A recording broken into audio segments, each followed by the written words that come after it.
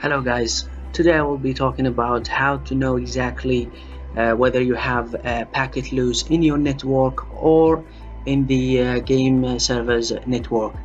I will show you a very effective way to know exactly where is the packet loose, and I'll use an application to help me find the game server's IP address, and it's very useful application TCP. You can check it in the link below and download it.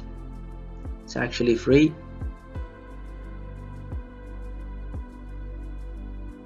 And after we open it, you can see all the connections we are having right now.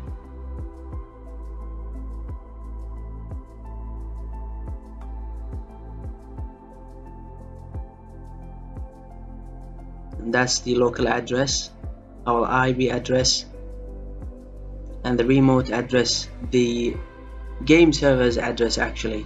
And these are the IP addresses we're gonna use to identify and know where is the packet loose exactly.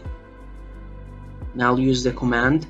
Just type in the command line pathping followed by the established IP address for the game server, and then you just need to wait until the trace is complete. It's gonna take some time. Now after the trace is complete, we can see we have a packet loose at server 7 and it's 100%, which is a really big deal, and it's located in the blizzardonline.net, and that's the IP address. So after that guys, you need to understand that your network is okay and the issue is actually in the game servers. So all what you have to do is just wait. You also can go to the Activision support and check in the online services. They usually update any outages in this link,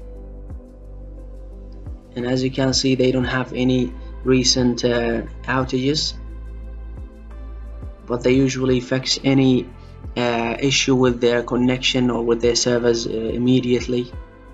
You also can write in the community and explain what is the issue you're having.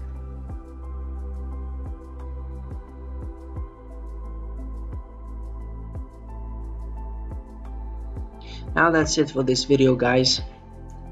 In the next video I will explain what can you do if you have a packet loose in your network, for example in server number 1, which is your IP address.